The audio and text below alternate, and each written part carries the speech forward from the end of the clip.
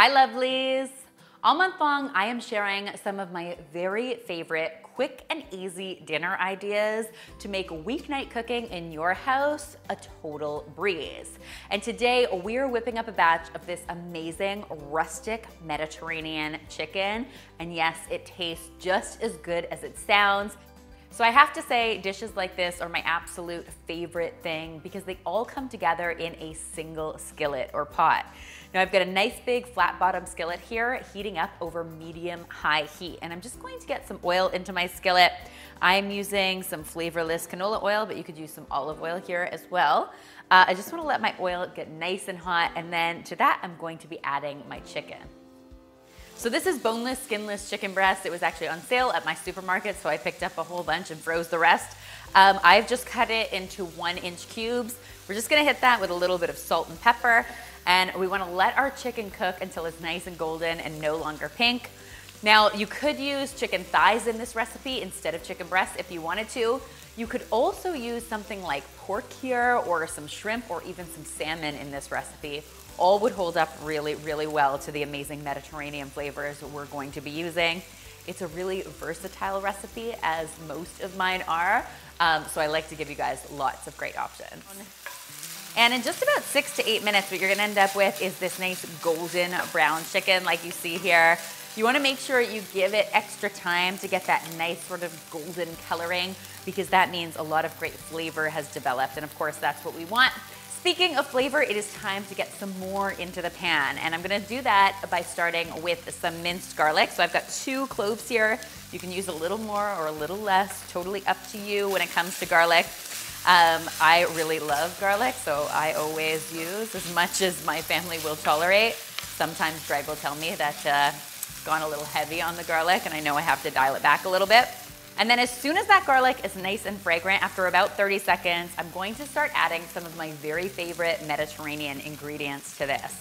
So first, I have got some artichoke hearts that have just been chopped up.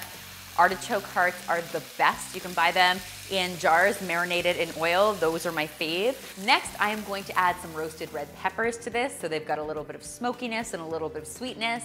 And then we're going to balance all of that out with some really beautiful salty Kalamata olives that I've just cut in half. And I've just got a couple more ingredients that I'm gonna get in here. First, I have got some fire roasted tomatoes. So these are fire roasted diced tomatoes. You buy them canned usually. I'm using 1 cup. I don't want this to be too tomatoey. And then I'm also going to be adding a little bit of Greek seasoning to this. I'll admit I'm using store-bought today, but I have a great recipe for homemade if you want to give a homemade Greek seasoning a try. It's really easy to prepare. You can make a huge batch, put it in your pantry, and save it for occasions just like this. It's so versatile. You can use it in so many different recipes. And I'm sure you can see at this point how much amazing flavor and color has already developed in this dish. There's so much to get excited about. And just to get even more wonderful nutrients and a little more color in here, I am going to be adding some kale to this. You could also do this with spinach if you wanted to. I will be honest, I am using some frozen kale here. There is nothing more convenient than frozen kale. I personally really dislike stemming kale. It's one of my least favorite kitchen jobs. I've said it before on the channel. I will say it again.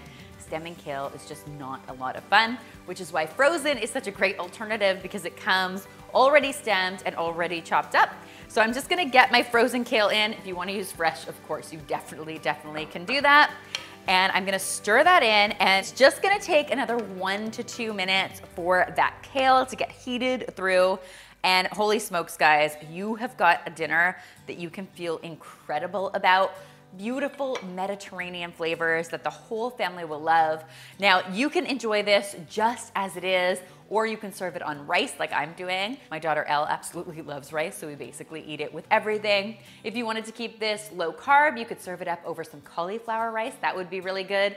Or you could pour all of this tastiness over a big plate of pasta, and that would be absolutely delicious.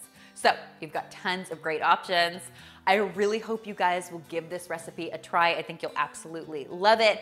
And of course, if you do give it a try, be sure to tweet me, Instagram me, or Facebook me a photo, because you know how much I love seeing your kitchen creations. Remember, this recipe, like all our recipes, are featured on healthymealplans.com and also linked in the description box below. If you haven't checked out healthymealplans.com, I really hope you will. It's our amazing meal planning site. It allows you to browse through more than 1,000 recipes, drag and drop them into your weekly meal plan, and then automatically generates your shopping list for you so that you can take it straight to the grocery store. How amazing is that? Finally, if you haven't already, be sure to subscribe because there is lots more deliciousness where this came from.